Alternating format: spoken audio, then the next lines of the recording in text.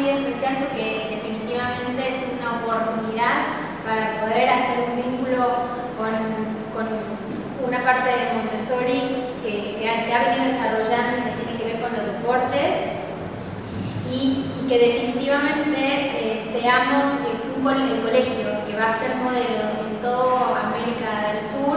Es de verdad una de las oportunidades de crecimiento y de mejora para nuestra escuela, para nosotros como comunidad Montessori. Y bueno, quiero darles las gracias por estar y darle la bienvenida a Mechi, a Patri, Mercedes también, pero la queremos tanto que le decimos Mechi. A todas las familias de nuestra comunidad Noordwijk, a nuestros docentes que tienen ganas de estar acá, que están trabajando con nosotros para que esto realmente sea visible, y por supuesto a todas las personas de la comunidad Montessori que nos acompañan presencialmente y también online, que seguramente son un montón. Bienvenidos todos. Les cuento un poquito sobre Mechi. Mercedes es especialista en transformación sistemática y realizó un gran trabajo en la Secretaría de Innovación y Calidad Educativa de la Nación. Es amiga de la casa y por supuesto nos acompaña en todos nuestros procesos de transformación. Patri, I'm sorry, Geranios, yeah, it's okay. I'm sorry. Pero Patri es cofundador de Montessori Sports y ex representante del Cruyff Fútbol en China. Okay, I'm going to switch to English. I want to give you this biggest hello and thank you for being here. And I pass the microphone to Mechi and we can start. Hello and welcome, Patrick, to Latin America and to Argentina.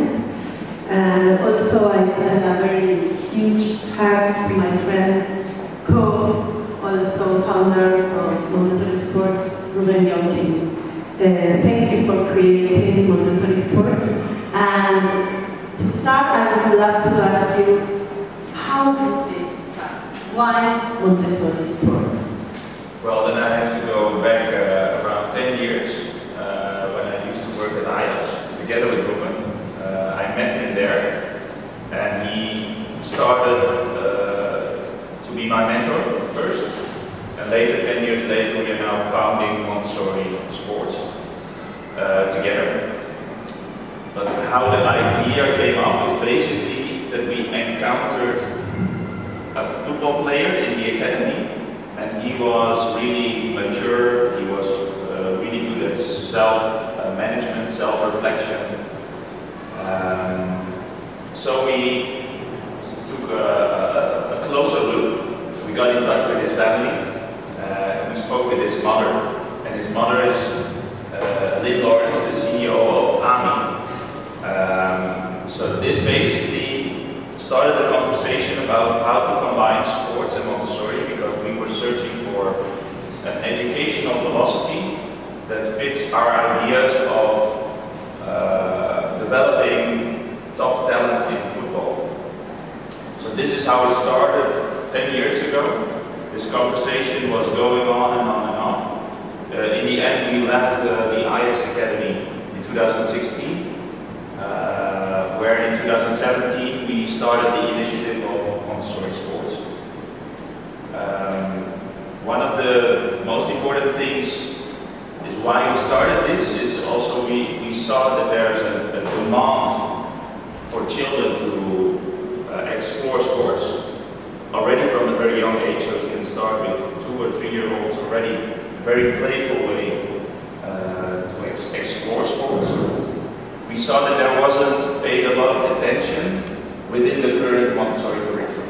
So we saw there's an opportunity there for children to enrich the learning environment. That's also our basic, our most important mission.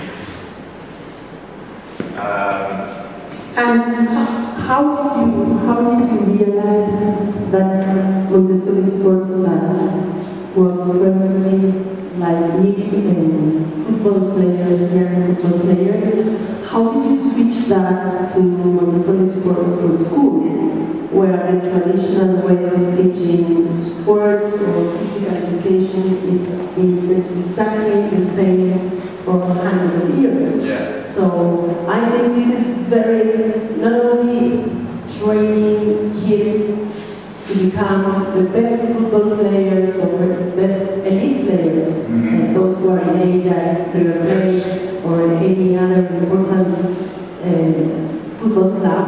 I think that the most important thing here is how did you realize that this was necessary for schools? Well, first then I have to go back to Ajax again, because we started implementing Montessori principles within the Ajax Academy. And I have to say, honestly, this wasn't 100%. It was maybe 50%, something like that. So we didn't reach the full potential, but we saw by implementing those principles what the result can be in this environment, in an elite environment. And so we started with mixing ages. We started by putting the child center and not the adult. So this is happening a lot of times in traditional education, but also in traditional sports education, is that it's about the adult, and he is instructing, he is telling children what to do, and we want to put the child in charge. So this requires a different role of the adult. And what we encountered is actually we didn't have the right people, because they were used to the traditional way. But we saw that the right people, they are there, but they are in Montessori schools. Because according to us, the Montessori guy, the Montessori educated teacher, is an expert in following the child. And the only thing we do is we show how can you provide a sports environment for children in the different planes of development. So from 0 to 6, 6 to 12, 12 to 18, 18 to 24. So because I have done the course, so Patrick used to be my teacher. There is something very, very important also in Montessori sports, as well as inside the Montessori classrooms, where the environment is really prepared for what you need that kids start doing or learning within the session. How is it that it's very different from a traditional physical education lesson or a sports lesson with Montessori sports lesson? We believe that the Montessori guy himself, especially within the age group of 3 to 6, so when the children are starting to explore different sports already, the Montessori guide can be the sports teacher. So, because they are expert in the child, it should be integrated, you know. And what we often see in schools is that there's then PE, physical education, is then isolated. There's an expert from outside coming into school, doing stuff for children, but there are it's not according to the Montessori principles. So there are mixed messages for the child, because suddenly it has to follow the instructions of the teacher. While within the classroom, there is freedom of choice. There are these principles present that are not there in physical education. And that's because there's no integration between the two. And we see a big opportunity to say, okay, actually the sports environment is an extension of the indoor environment. Because it's really interesting to see the behavior and to observe the behavior of children indoor but also outdoor when playing sports. Maybe there's a lot of different behavior you can observe. So it's really valuable as a teacher to observe everything.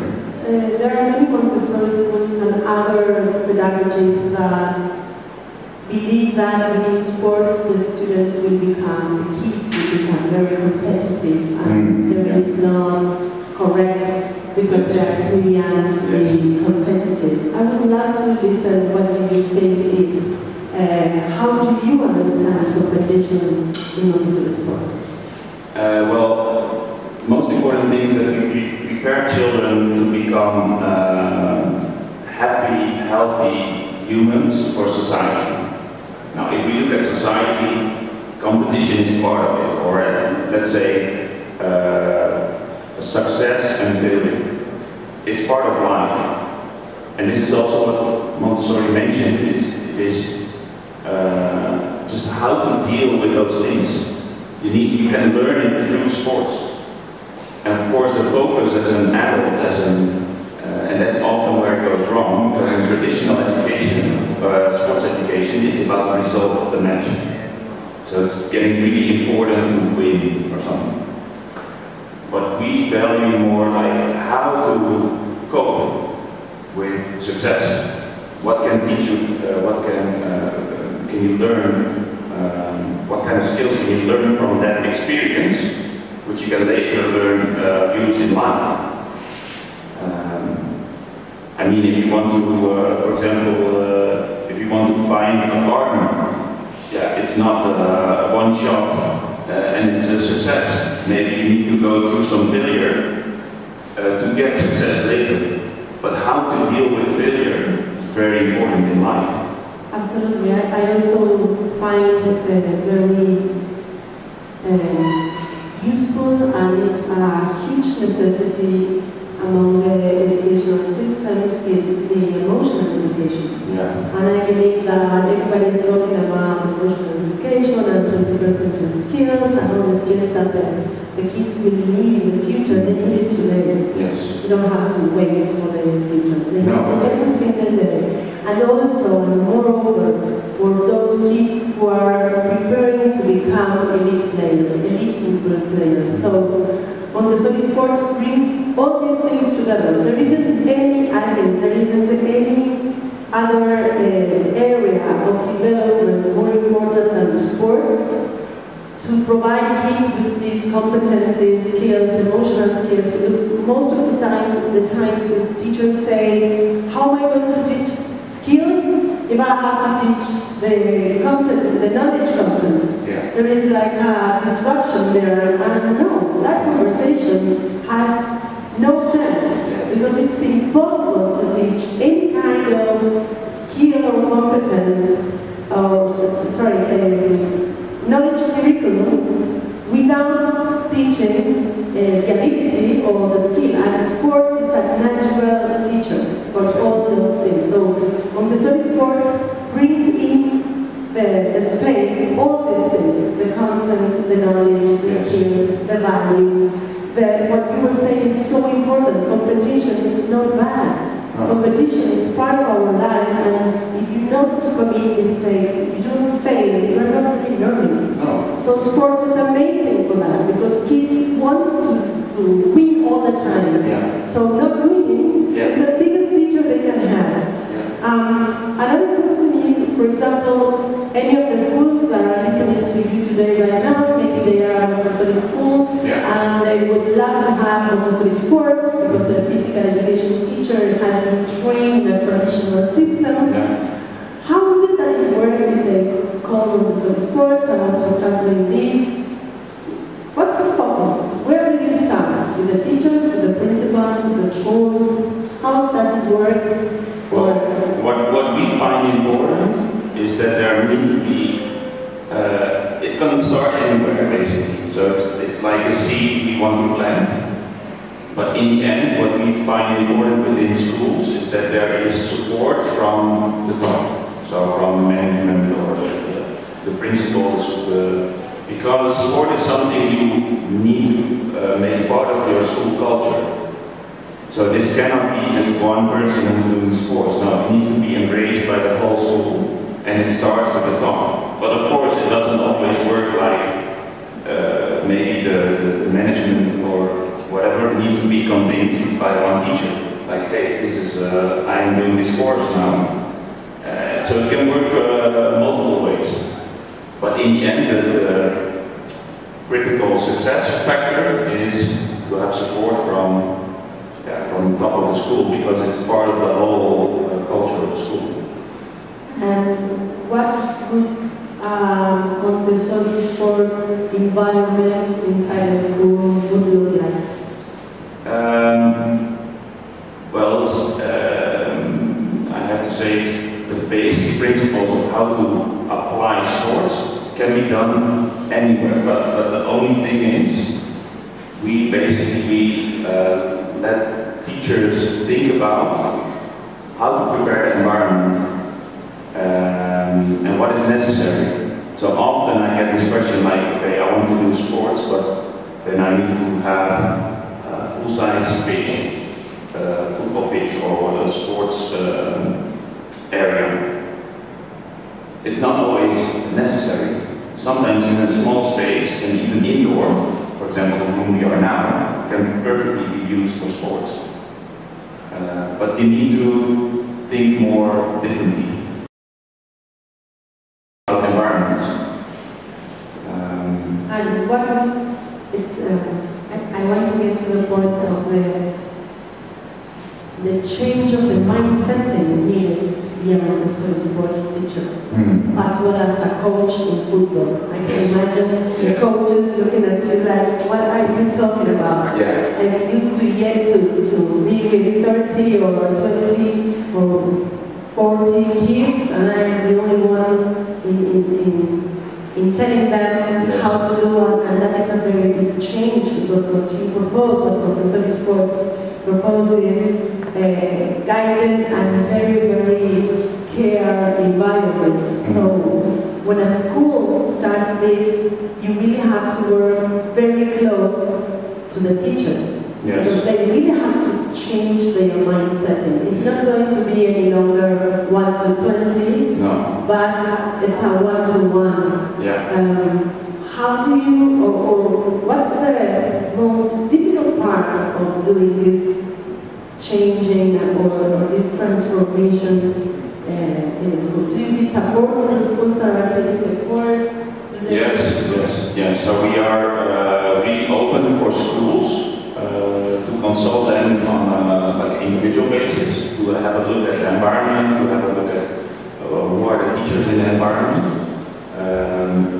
The most important advice I always give to teachers is that you need to get comfortable with being uncomfortable in sports, because it's the environment is much more dynamic.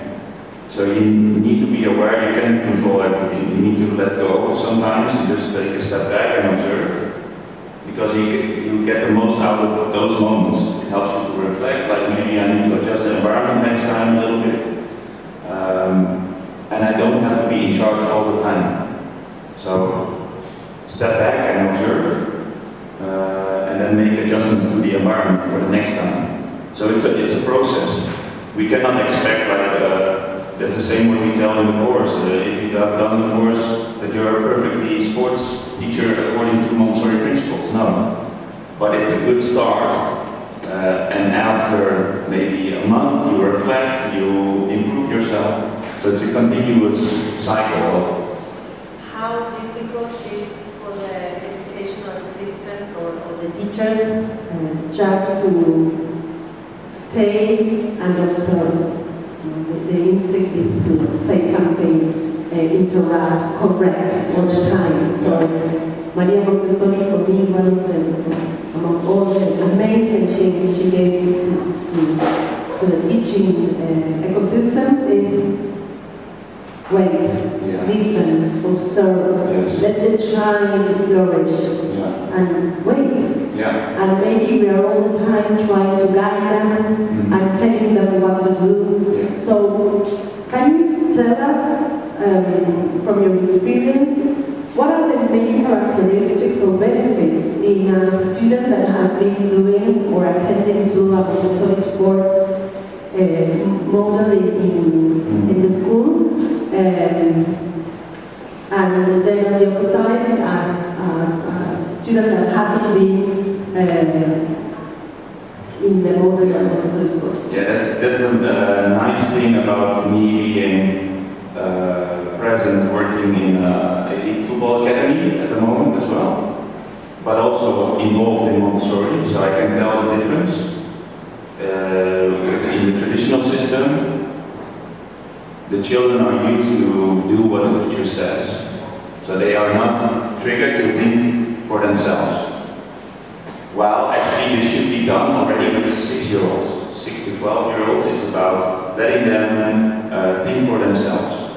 But because we are so involved in the traditional way, we are so involved in being competitive, winning, we want control as a teacher, we don't let them think for themselves. And what happens as a result, yeah, is that there are, I think in terms of personality, they don't reach their full potential. And then they are, in the end, I'm doubting if they are becoming really happy human beings by going through the system in traditional sports education. If I look at Montessori sports, the way we want to teach it, it's using sports to build personality. Because through sports, you can take different roles as part of a team or maybe individually. Individual sports is perfect for personality building as well. You need to take leadership, you're developing self-confidence, autonomy, you need to take your own decisions. And those are really valuable skills that will help you through life. So that's a different approach. And the result is, I think, more happy, healthy human beings in the end that can contribute and that know their place in society. Because through sports, it's also interesting, if you look at the 12 to 18 phase, they go through a phase like, who am I? And who am I in society? And what can I, in the end, when I'm 18, in the latest stage of development, how can I contribute to society again? And because they are free to think about this, and through sports, I mean, you can tell the similarities by the position in the field. So if I look at, if I make a reference to football, I'm sure there's a correlation between personality and your position on the field. If you're a goalkeeper, you have a different personality than if you're a striker. If you are a central defender, probably you want to have control. If you are maybe a wing player, you need to be, how to say, you need to be intuitive.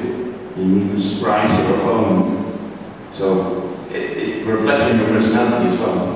And to let children think about this, it's really valuable. And so interesting what you are saying. I would like to ask you, why do you think there are so many teenagers that when they are age 17, 18, they abandon their sport or they quit to their dream of being a professional or in Argentina, for example, field hockey players in another sport, but many girls just quit when they are becoming 18, 19, also in football. Yeah. Why do you think this happens?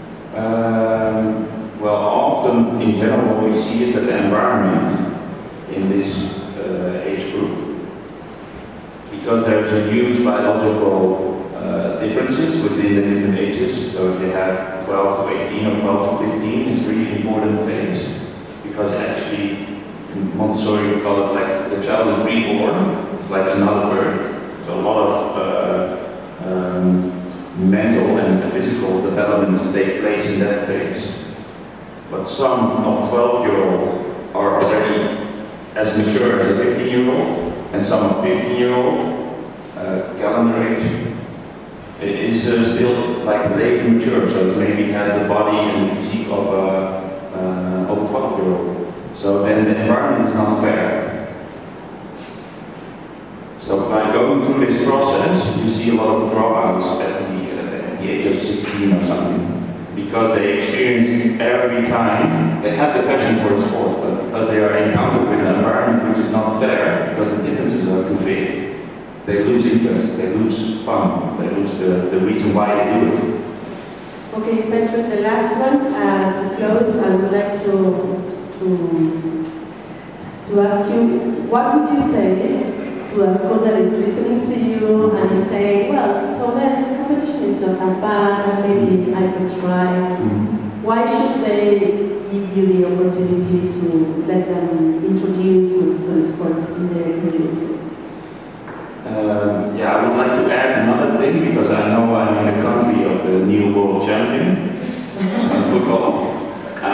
So congratulations. It was a nice match against Holland. Unfortunately, we lost. But we are just a little bit. Yeah, it haven't been a great match. No, but it's. But there's, I have to say, there could be. I'm not saying that there is, but there could be danger in that, because football is so popular and you have success. And a lot of teachers, they might copy what they see on the TV. So they might copy the same approach that is displayed on national television. The same with 3 to 6 or 6 to 12-year-olds. And then as a result, what you see is that there's an adult who is instructing all the time. You see the materials, they are not age appropriate, so they might be too big or too heavy. So basically the environment is prepared in a way that it's not reaching the full potential for the children. So there could be a danger in that. And then now I need to get back to your question. Please. Why any school that is watching this conversation today? Yes. What would you tell them so that they start knowing closer Montessori sports? I would say, of course, you can visit. Yeah, of course. Of course, you can reach out to us and to Montessori Sports. You can reach out to FAM. FAM is here also present, so I'm also grateful for FAM, like organizing this event. If there's any questions, they are the go-to party for Argentina. We are organizing a course in April, where we do both live sessions and the online course, so it's like a hybrid form. And then just start, I would say, just start by providing, especially providing balls with the youngest ages, and just observe. Because, and that's a nice thing about the shape of the ball, there's a natural interest of children in the shape of the ball because it's the easiest object to manipulate. So already from a young age, when a child is born, when he can crawl, he wants to reach out, and in this way we are stimulating sports preparation. And I would say just start by providing sports materials and see what happens. So observe. And then maybe you need to adjust a little bit along the way, but we are there to help. I would like to close this delicious conversation. Thank you so much, Patrick, saying that I think it's so beautiful to always just stop a little bit and rethink why we are here, why education systems exist. Because of the child, because of the children, because of the adolescents, it's for them. So Maria Montessori, I think, she gave us this lovely sense of reminding. Always remember that it's about them. So everything that has to do with Montessori, Montessori sports, Montessori education, it is so necessary to implement it in every single school. Thank you so much for being here. Thank you for having me.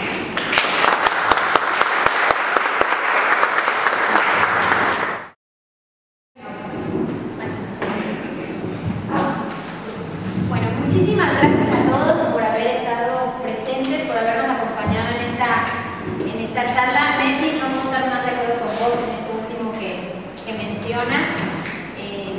Realmente para todos los que somos una comunidad Montessori y queremos el bienestar de ellos, de nuestros niños, esto es una gran oportunidad en nuestro país. Así que muchas gracias, gracias a toda la comunidad, gracias a FAM que nos acompaña en esta propuesta que hizo el colegio. And this is for you, and this is for us. Thank you, gracias. I really enjoy it, so I